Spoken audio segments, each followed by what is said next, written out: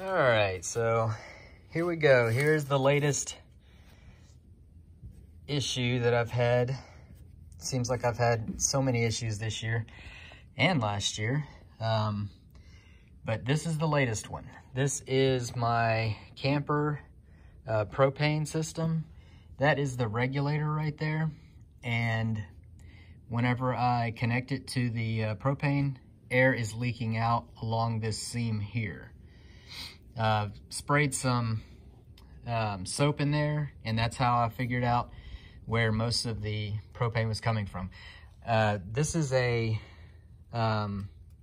double-sized propane tank that I had just connected a full one, and within 2 days it was empty, and figured out that I must have had some kind of propane leak. I even smelled something, and I was thinking, okay, you know, it might have a small leak, no big deal. I'm not gonna worry about it. Well, it must have been a big leak. And there's a lot of air coming through here whenever I connect it. So anyway, I'm trying to figure out a way that I can repair it instead of having to replace it. So I'm gonna try to save myself $100, but we'll see. What I'm gonna do is take some Gorilla Glue and fill this little, there's kind of like a little reservoir there.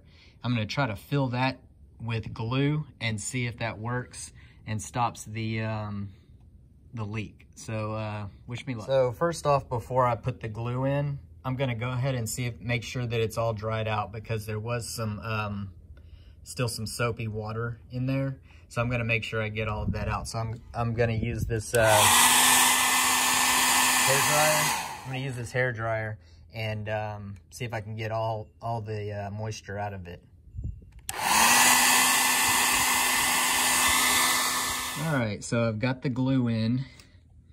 I don't know if you can see that there, but that whole little reservoir is filled with glue.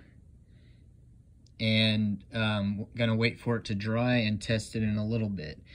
I'm not expecting that it's gonna seal it off completely, but I'm trying to have just a smaller leak than what it was, because there was a whole lot of propane coming out of there.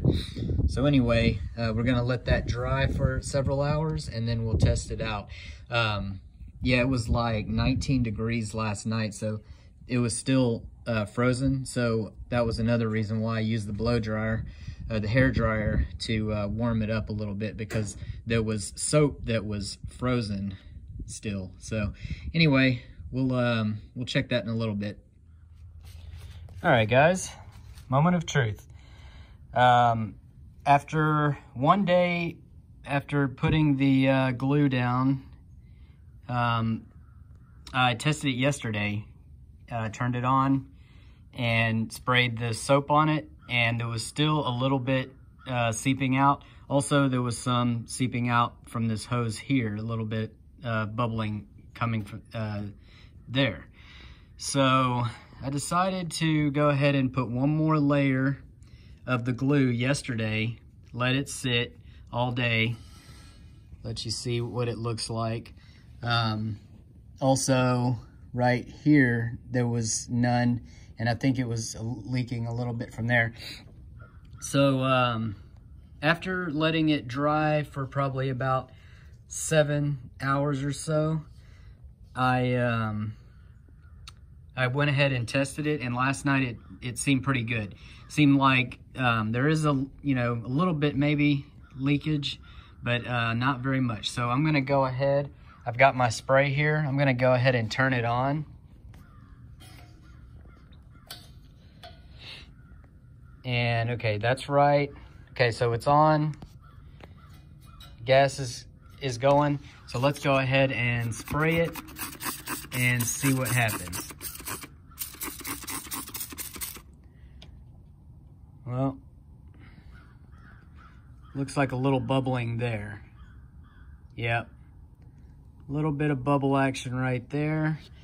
Okay, now this hose, I don't see anything coming out of there, but I do see a little bit coming from right there. But for the most part, it's not bubbling much. It's got that one big bubble there, and I can smell a little bit coming out, but I don't, it's not very bad. So this may help you guys if you have a similar situation like this, and get it to where it's good enough to where you're not losing a whole bunch of gas like I did.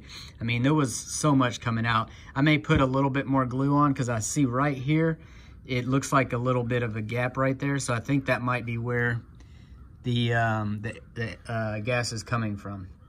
Anyway, hope this helps somebody, and like and subscribe if it did. Thanks, and I'll talk to you guys later.